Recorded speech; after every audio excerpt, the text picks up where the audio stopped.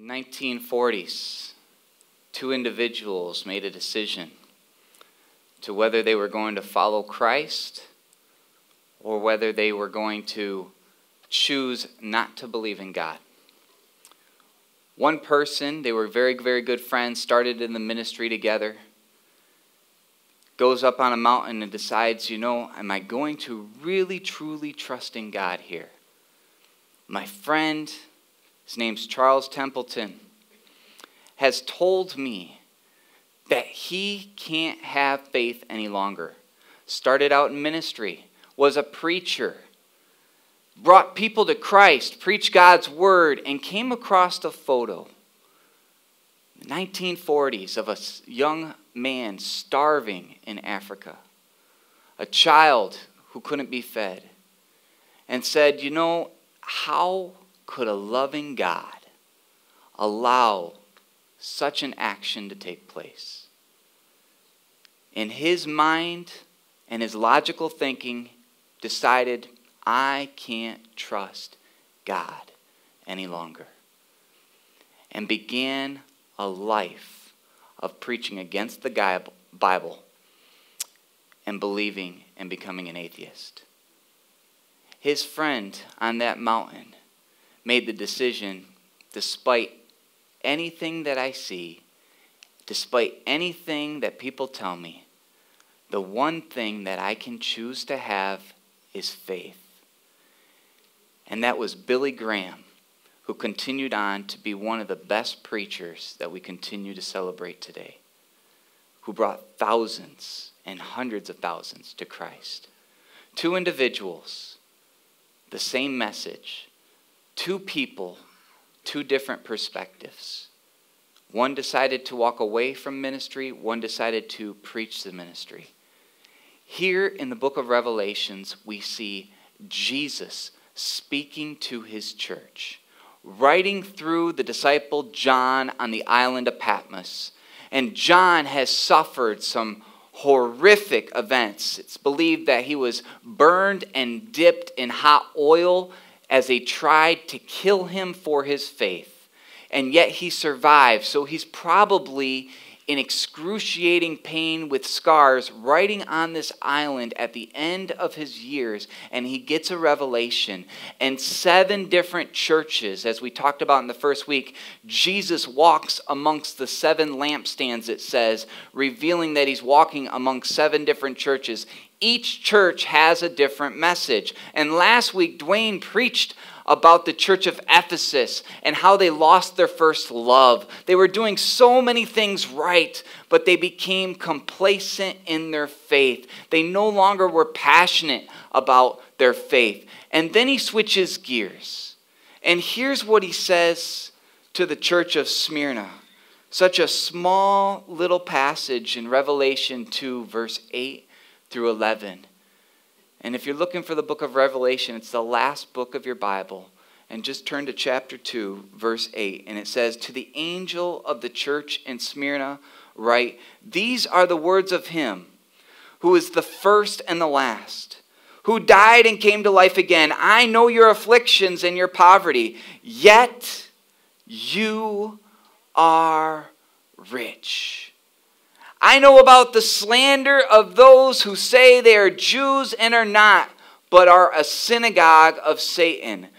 Do not be afraid of what you're about to suffer. I tell you, the devil will put some of you in prison to test you, and you will suffer persecution for 10 days. Be faithful, even to the point of death, and I will give you life as your victor's crown. Whoever has ears, let them hear what the Spirit says to the churches. The one who is victorious will not be hurt at all by the second death.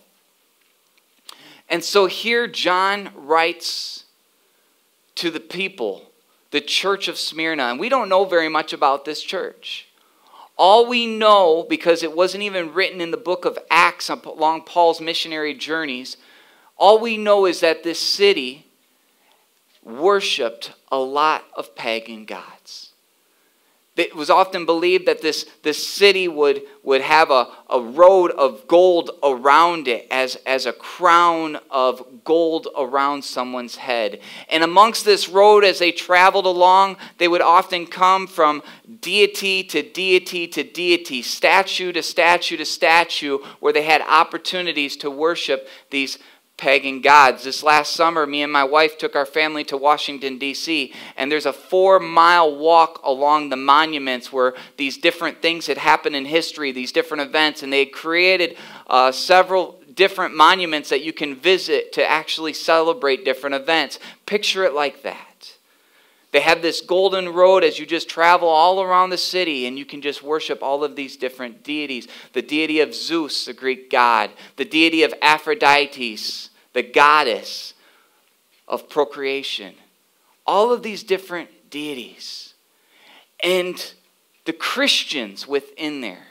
There's a small church that came and rose up. The Christians who had faith. The Christians now, as they're continuing to worship God. They weren't even considered Christian back then because they didn't have the name of Christ, because Christianity was illegal.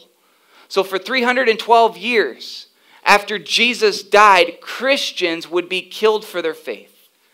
Christians would be persecuted. Christians would be crucified on crosses, just as Jesus was, where it was believed that Peter, on the day of his crucifixion, said, you know what, I can't be crucified like my Lord and Savior. Can you please crucify me upside down? And they did. And he died upside down on a cross. Where people were burned, where people were fed in the lion's den, and the Roman Emperor Caesar enjoyed at the games seeing Christians where they would bet, how long can this person survive against this lion? And they would take bets on how long until the lion actually mauled the Christian. And so you have all of these events happening. And here, John on this island is going, where's Jesus in this? Much like Charles Templeton, when he looked at this picture of this starving African child, said, how can a loving God allow this to happen? And then John gets a little bit of motivation, and he begins to write about some of the sufferings that are taking place. And he says, these are the words of him who is first and last, who died and came to life again. I know your afflictions and your poverty, yet you are rich. And what he's saying is the Christians in that area, the very first thing that they would suffer is going to be poverty. They're going to go through some hard times. Because of their faith, they might actually lose their jobs. Because of their faith, they might actually lose their source of income. You see, if their boss found out they were Christian, then they would cast them out and say, absolutely not. You have no more opportunity to work. And so what he's writing here is that your faith might actually cost you something. A lot of people believe today and just wonder, why does God allow things to happen? Once I start to follow after him, once I know Jesus, isn't everything going to be all right? Isn't everything going to get better? Shouldn't I make more money because now that I believe that God provides, shouldn't he give me more? Shouldn't God allow my family to be blessed? Why is it that sometimes I can't do this? My family's fighting. The relationship's hard. Why does it seem that everything's falling apart? Why is it that I can't provide for my family? In 2008, more people flocked to church because of the hard times of the economy than ever before. Once the economy starts to get good again, people leave. Why is that? Because people turn to God sometimes in the midst of problems, but forget about him when things are okay. And then sometimes in the midst of problems, they begin to question God. They show up questioning God. But the faith doesn't take root, else they would continue coming to hear about God and praise him even when it gets better. So they're willing to show up and question God when things are bad, to hear a message for their life. Why are things so bad? And here John is writing, because we're going to suffer some persecution. Because sometimes people, even if their faith, they believe in Jesus, they're going to lose their jobs. That doesn't save you from losing your job. Sometimes because of your faith, there's going to be things happen. Families can't have children.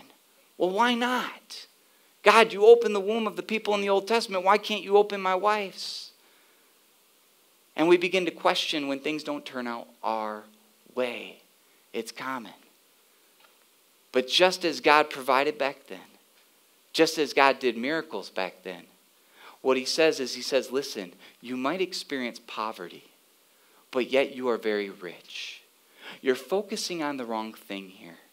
You're focusing on all the worldly things. You're focusing on the income instead of the one that can provide the income. You're focusing on the problem instead of the problem solver. You're focusing on the situation instead of the one that can take you and provide for you and be with you and be present in the situation. You're focused on the wrong things. He says, you're going to have problems.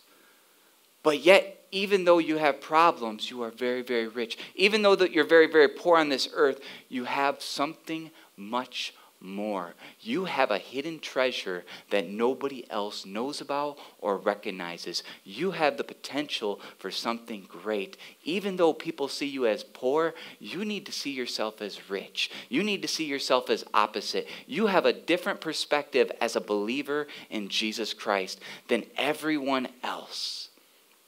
Lee Strobel interviews a lady.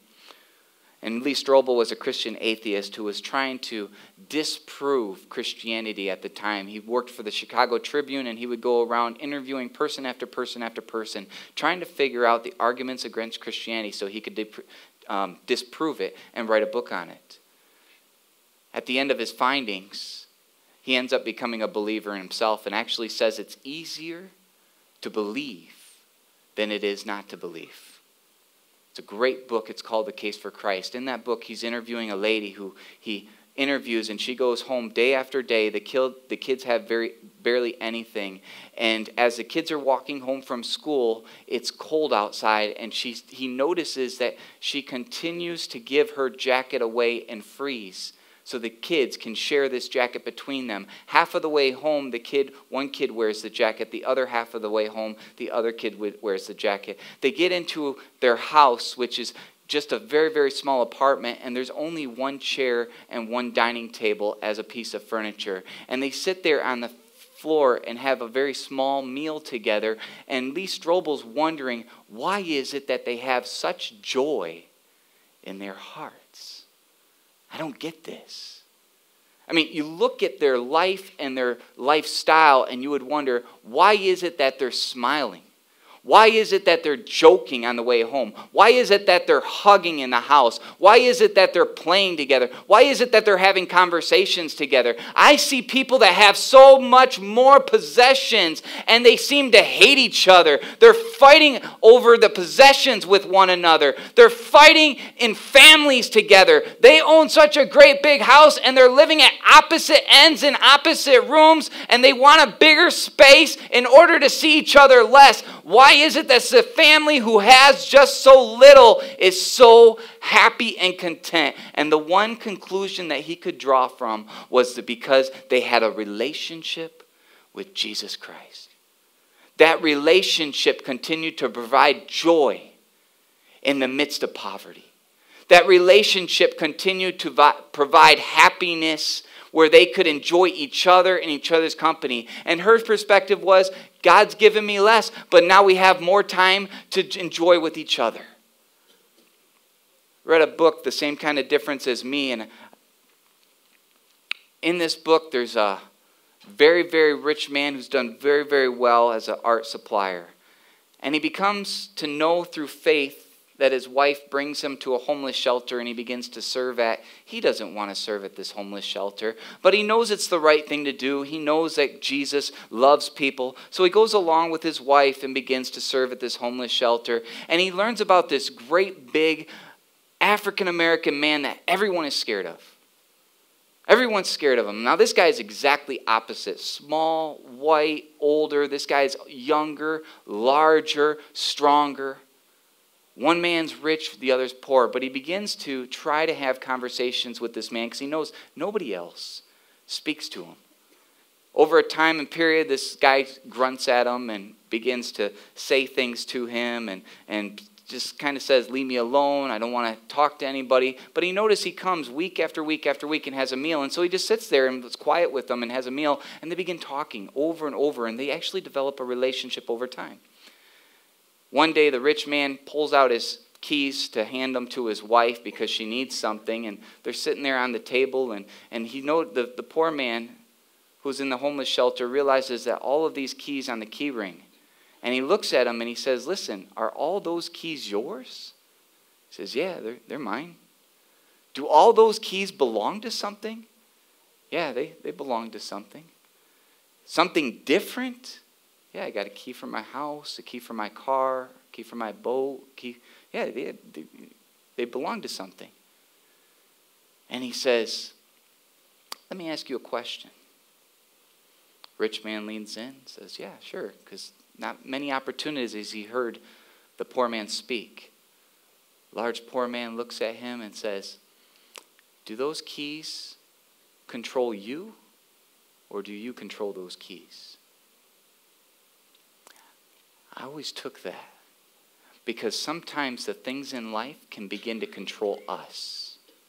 Our possessions, the things that we have, they control our time, they control our resources, they control our life, they control our family. And here what he's saying is, even though you're very poor, you're very, very rich. Even though you have less, you have more. And some of those people that look like they have more, they have less. Because they might have more right now. But are they going to have more in eternity? Are they going to have salvation? Are they going to have an afterlife? Do they have joy and contentment? Or are they looking to fulfill the void in their life by filling up that void with all the things of this world? You see, it's not about the amount of things you have, is what he's saying. I'm not saying you have to sell everything and give everything to the poor, and that's what God's saying is we got to live like poor people. What I'm saying is stuff is just stuff. And some people have more of stuff but less of God. And some people have less of stuff and more of God. And what he says, even though you're poor, you are very, very rich. Then he continues on and says, listen, some of you are going to lose your jobs. You're going to go through some financial hardships. It's not this theology that some people get that even though you believe in Jesus, nothing bad's ever going to happen. No. Some things bad do happen. And we got to have faith that God's going to provide. We got to have faith that God can do all things. We got to have faith that God can provide that next job, and maybe he wants something even better for us. But he says sometimes you're going to have the perspective. You're going to have the perspective that you're very, very poor. You're going to have the perspective where you don't understand what God is doing right now at this time. You're going to have the perspective where all you can do is trust. But I'm telling you and giving you a message. Even though it seems like you're poor now, even though it seems like you're living paycheck to paycheck, even though you don't know how you're going to provide for your family in the future because you didn't have an eternal bank account, I'm telling you, you're very, very rich because you have a provider who cares for you, who provides for you, who sustains you in times of trouble. He'll walk you through it. He'll give you what you need. And he turns them to the one who can actually provide for their needs. Not the substance, not the creation, but the creator.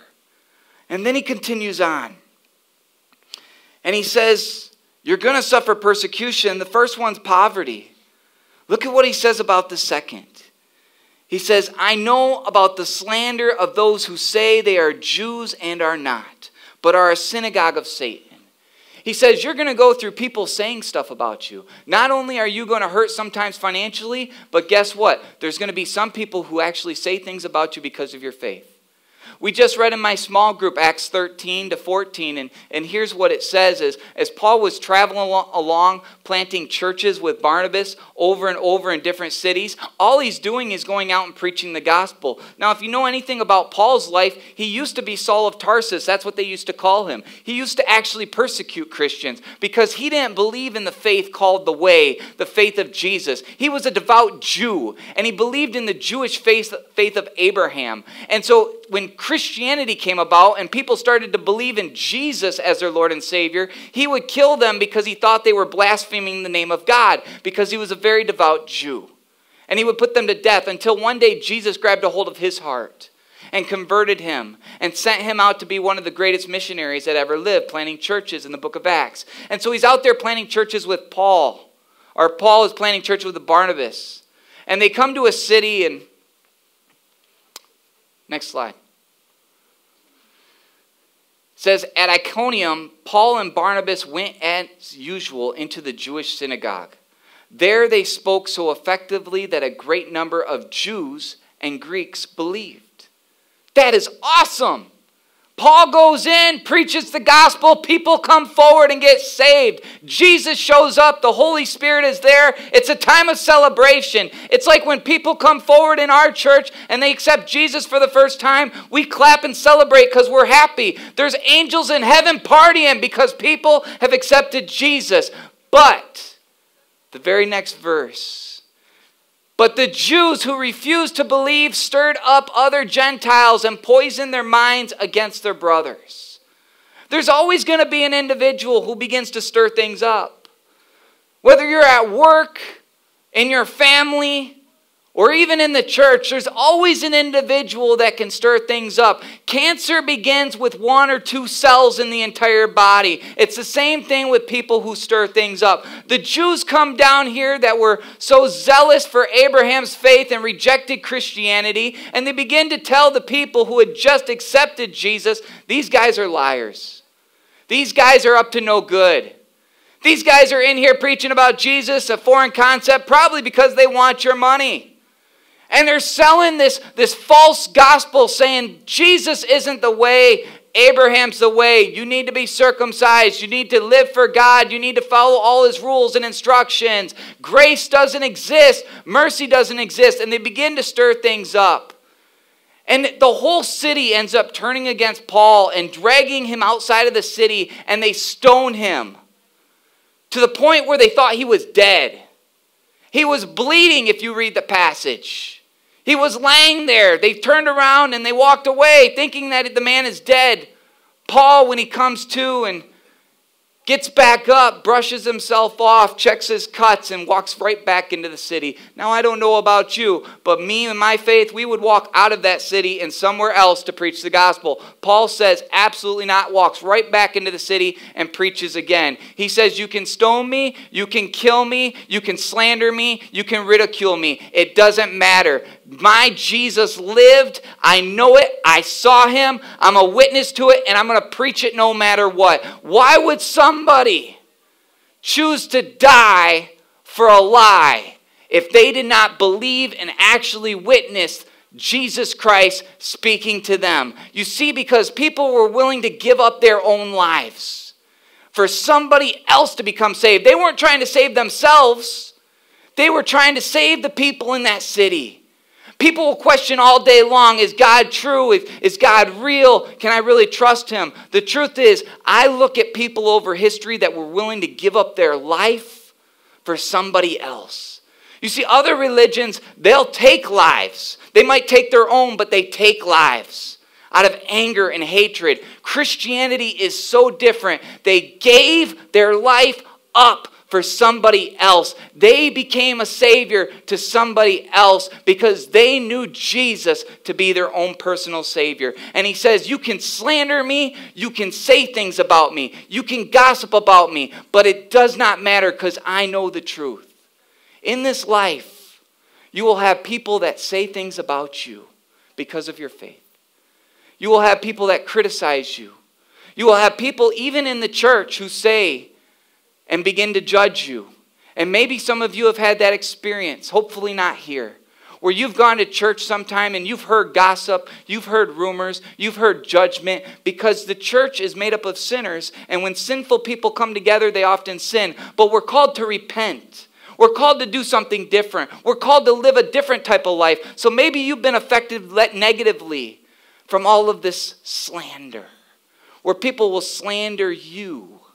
Maybe it's people outside the church slandering you for, what do you mean you're giving a portion of your income away to God? Are you kidding me? You need it all. You can afford that if you do this.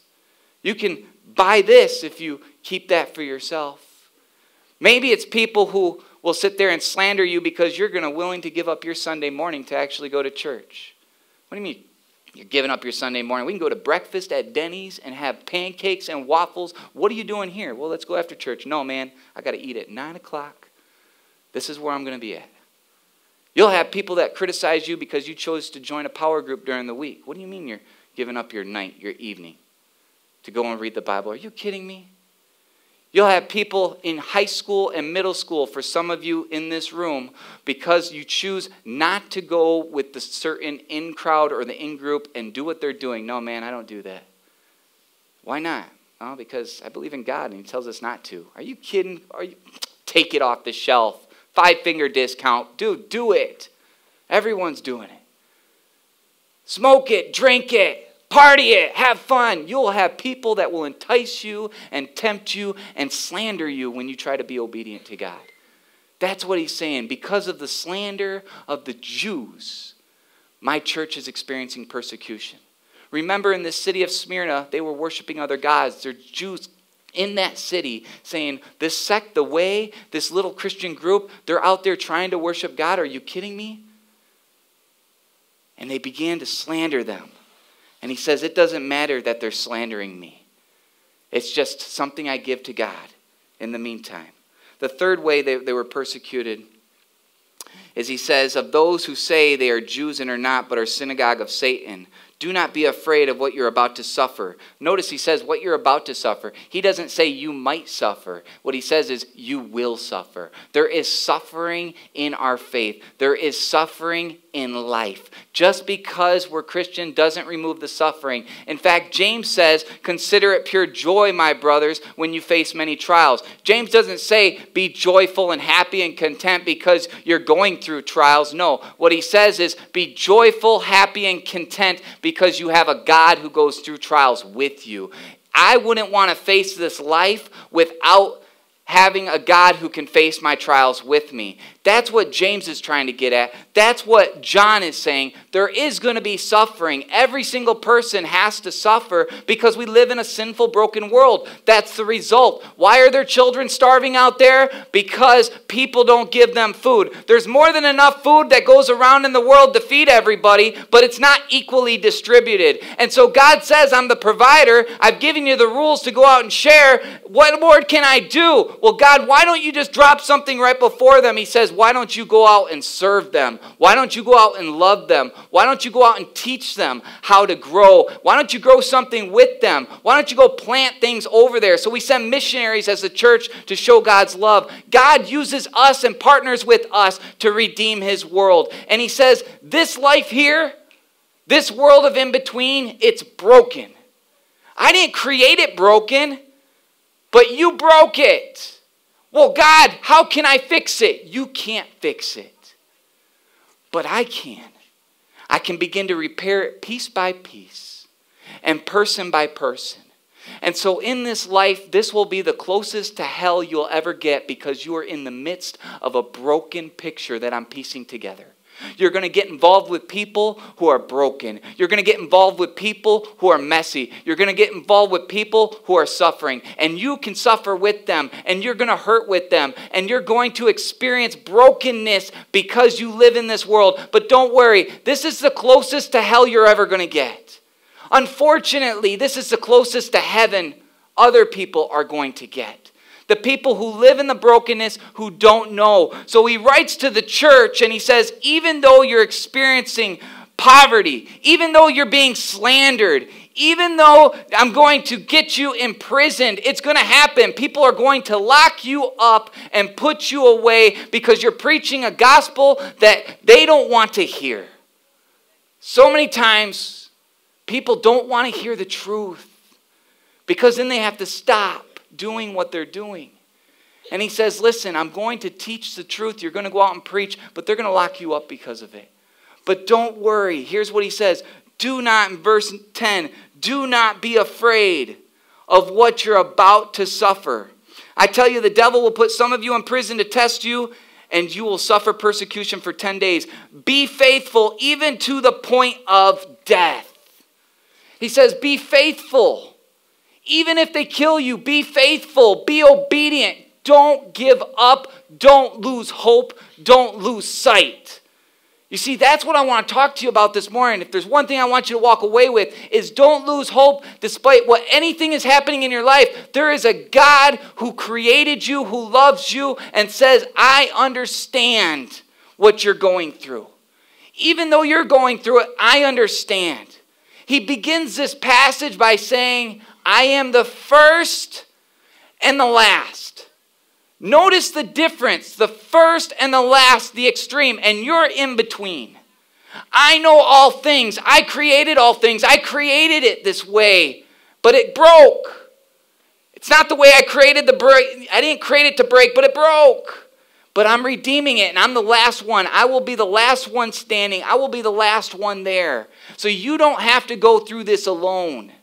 One of the first things Jesus says is, I understand. I understand what you're going through. Why? Because I came to this earth and I suffered temptation and I suffered persecution. And I was out in the desert fasting when Satan came and began to ridicule and tempt me. And so when Satan comes to you and begins to tempt you, I know what it's like to go through temptation. When Satan comes to you and takes away things through people and they begin to hurt you and destroy you, I know what it's like for people to take things away from me. When people persecute you and ridicule you and spit on you because of your faith, I know what it's like. Jesus understands because he suffered. He came as the suffering servant who willingly came to die on the cross for your sins and mine so we could be washed clean. So he says, I understand what it's like to suffer. But don't be afraid, because that's not the end of the message. The end of the message is that after the crucifixion, after Jesus was separated from God, God rose him from the dead. He lifted him up for people to see that he has risen, and people witnessed it. So they went out preaching it, which got them persecuted, but they were willing to die for their faith because they saw the risen Jesus. And it's a promise to all of us that if you believe in Jesus Christ, that he died on the cross for your sin, just as God raised him up from the death, God will raise you up as well. So he says, in this life, you're focused on the wrong thing. You're focused on the things in this life instead of the things that yet to come. You're focused on right here, right now, instead of what's coming in the future. And he says, in order for that to switch, in order for that to change, he calls us not to be afraid. How are you not going to be afraid? By trust. By trusting God. Notice what he says here at the end of the passage. He says, do not be afraid of what you are about to suffer. I tell you, the devil will suffer persecution for 10 days. Be faithful even to the point of death, and I will give you life as your victor's crown. You see, he tries to tell people, I'm the beginning and the last. I know what you're going through. I've been here the entire time. I haven't abandoned my creation. You broke it, but I didn't just say, okay, just let it go. No, I began to pick it up and piece it back, piece by piece by piece, just like I can do in your life. You've broken some things in your life. You've hurt some relationships. You've hurt some people. You've hurt who you are. But I can make you a new creation. I can restore it. I can bring it back to life. I'm the beginning and the last. And I won't leave until you're fully restored. I won't quit until you're pieced all back together as long as you give me your life. He says, don't be afraid. So many times we focus on the future. Things that even haven't happened yet. And we get scared. We're like, what happens if I get sick? What happens if this happens? And we work ourselves so far up that we worry. We worry about things that even haven't happened yet. And he's saying, why are you worried? Look at what Jesus says in Matthew 6. As he's talking to his disciples, the very last passage there, Eric, that I have on there, Matthew 6. And he says, but seek first his kingdom and his righteousness, and all these things will be given to you as well. Don't pursue the stuff. Pursue the one that can give you the stuff. Don't pursue a lifestyle where there's no slander and no suffering. But give thanks to the one who can walk with you through the suffering. And he says, seek first his kingdom. You see, he was here first. Seek first his kingdom. He created you. He understands you. He's here with you. And he wants you to seek after him. And if you seek after him, you'll find him. And he says, therefore, do not worry about tomorrow. For tomorrow will worry about itself. Each day has enough trouble of its own. Every problem is an opportunity to run to God or from God. How are you going to use the problems that God gives you in your life? Are you going to take it to him and trust him that he can handle it, that he's a big enough God there for you, that he understands you? And are you going to pray it up to him? He's asking you and calling you. He says, this church is under persecution. But don't worry. These other people who are walking around this city of gold as it's a crown of gold for them, don't worry. One day you're going to have a crown of gold as well. One day you're going to experience the victor's life. One day you're going to know the joy that I have for you, that I've intentionally given to you. You got to believe and you got to trust. Don't worry about the future. Worry about today. That's what he says. Enough days have troubles in themselves, but if you give your troubles and problems up to God, you don't have to carry them anymore. You don't have to continue trying to do life on your own. You don't have to take the weight of the entire world and put it on your shoulders as a burden to make all your decisions. You have somebody who's willing to carry you. You have somebody who's willing to walk beside you. You have somebody who's willing to take those problems off of your shoulders and put them on his own. He says, cast your burdens upon me, and I will give you rest. He wants some of you to experience peace, despite the problems you're going through. He wants you to experience a love that you've never experienced with anybody else before, where you have a God willing to lay down his life for you. How many of you have had someone just willingly lay down their life for them? He's here and he's present. He's laid down his life, and God raised him back from the dead to show you how much he loves you and cares for you. And he says, listen, this town of Smyrna, this church of Smyrna actually means myrrh. Myrrh was a substance often in the Bible that they used to anoint people who were dead. It's what they gave Jesus when he was born as the three wise men that we celebrate at Christmas. A weird gift to give a child to celebrate his birth is a essence, a aroma of death that they would rub on the bodies in order to embalm the bodies. Signaling and signifying as a symbol that he was going to suffer and die as well. And this town of Smyrna, who's experiencing all this death and persecution, what he says is as a voice of encouragement, don't worry, it's not over. You're so focused on the future of what's going to happen, but focus on today, he says. But then he turns around and he says, but then don't focus on the problems in the future, because there's problems today and you got to give your trust to Jesus today. But he says, focus on the problems today, but focus on the reward in the future. You see how he turns that around? He does something awesome in this letter. He says, listen, there are so many problems. You're going to work yourself so far up, anxiety and stress, because you're focused on things that haven't even come yet. Let those go to know that you have a God in control and he's with you and he wants to walk with you in every single problem today. Just focus on today, because today has enough stress in itself, and give those to God. Practice today, right now, giving your problems and burdens up to God in prayer, and he will give you rest and he will give you peace. But focus not on the solutions, or I should say the rewards today, because you might not be seeing them.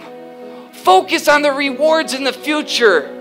There's going to be a crown of life placed around your head. There's going to be eternity. Do you know how long eternity is?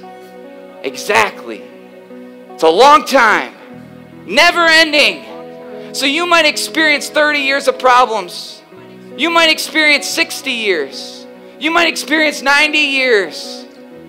You have a loving Father who's walking you through those problems, who's giving you joy despite your problems, who you can turn to and get peace even in the midst of it. But you're so focused on the problems that you're missing the perspective of the joy that he can bring. So he says, give him the problems. And then he flips it around, and I'll say it one more time. He says, focus on the reward of eternal life.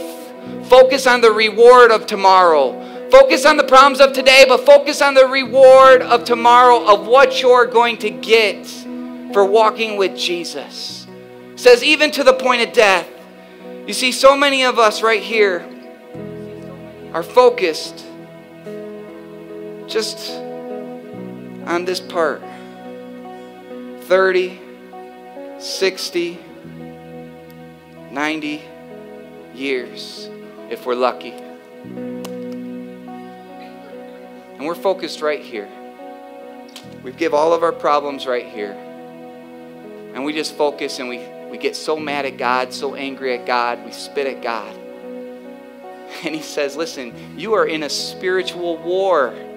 Don't you understand that? Don't you understand there's people going to hell right now, and there's people worshiping Satan, and there's people following Satan? You're either on God's team or you're on Satan's team. There's no in between. He speaks later in the book of Revelation. He says, lukewarm water I spit out of my mouth. You either need to be hot or cold. There's only two teams. You need to join one or the other. And he says what happens is you're focused right here when you don't even realize that you have a God of eternity who says focus on the reward that you will get for eternity. It just keeps coming and coming and coming and coming and coming and coming. Amen? We're so focused on the limited, and we need to focus that there's a reward coming so greater and so beyond that you can even imagine. As you see Jesus in heaven, and there is no more tears, no more pain, no more suffering, no more brokenness. That's a place that I want to live. That's a place I want to go to. That's a place I want to celebrate in. I want to have a birthday up in heaven. I want to say thank you, Jesus, for giving us an eternity. And he says focus on that. And it begins to remove and help you through the problems today. And the greatest thing is they're not even your problems, because he's helping you and going through the problems with you. You're not by yourself. You're not on your own. I'll give you one final story. There was a pastor in this town of Smyrna. He was 86 years old. And under that time of the Roman emperor began to persecute these Christians, they captured this pastor. And his name was Polycarp, and you can look it up on church history and on Google. And as they're bringing Polycarp to the town, one of the soldiers says, listen, they're gonna persecute you here, man. Why don't you just say, can you just say, okay, Caesar is God, and still practice your faith quietly? Is it that big a deal? Now, Polycarp had a dream that he was also laying on a pillow, and that pillow was on fire, so he knew he was going to go to the stake and be burned. He got that image from God. And he turns to this soldier and says, listen, for 86 years, God hasn't let me down. For 86 years, God's been with me. How could I ever turn my back on my loving Savior, Jesus Christ? Polycarp goes into the town, and they put him to the stake, and as he's being burned, he says, you know what, you guys don't have to. They're setting the flames around his feet, waiting for his body to catch fire. He goes, guys, you don't have to tie me up. You don't have to pin me down. I have a peace that surpasses all understanding. I have a God who is present, and he's here, and he's willing to go through this trial even with me up to death. Go ahead. Take my life, because it's time for me to go home, and it's time for me to meet my Savior. Go for it. And as he was being burned, he had such a peace that transcended everybody's unbelief that it was said that a Roman soldier even ran him through with a knife to quit his suffering, because he was so calm and peaceful as he was being burned. They didn't understand it. It's the same peace that's available to any one of us, that no matter what we're going through, no matter what somebody has said about you, no matter what problem you're facing, whether it's financial, whether it's insecurity, whether it's family, whether it's with your job, whether it's with a relationship, whether it's with your spouse, it doesn't matter. Jesus is willing to be there with you, to take that problem off of your shoulders. All we do is have to trust him. All we do is have to put our faith in him. He is the creator. Will you come to me in prayer, he says, and will you bow your heads and pray with me? Father God, you are the creator. We are the creation. We have a limited understanding of this life and of this world. We don't know everything and why it happens. We read books in the Bible, like the book of Job, where it seems like people just suffer. Yet even then you won out. Even then you showed that Job had faith, even though Satan didn't believe that he would. Father, we are at a spiritual war, and right now I'm calling your troops. I'm calling them forward. I'm giving a gospel account, asking them to rise up and to be a witness for you, to speak for you. Despite what any problems we have, Lord, may you give these people the strength and courage to be warriors and soldiers for your kingdom, to fight against Satan, to fight against the devil, to fight against the spiritual realm. And we can only do that through prayer.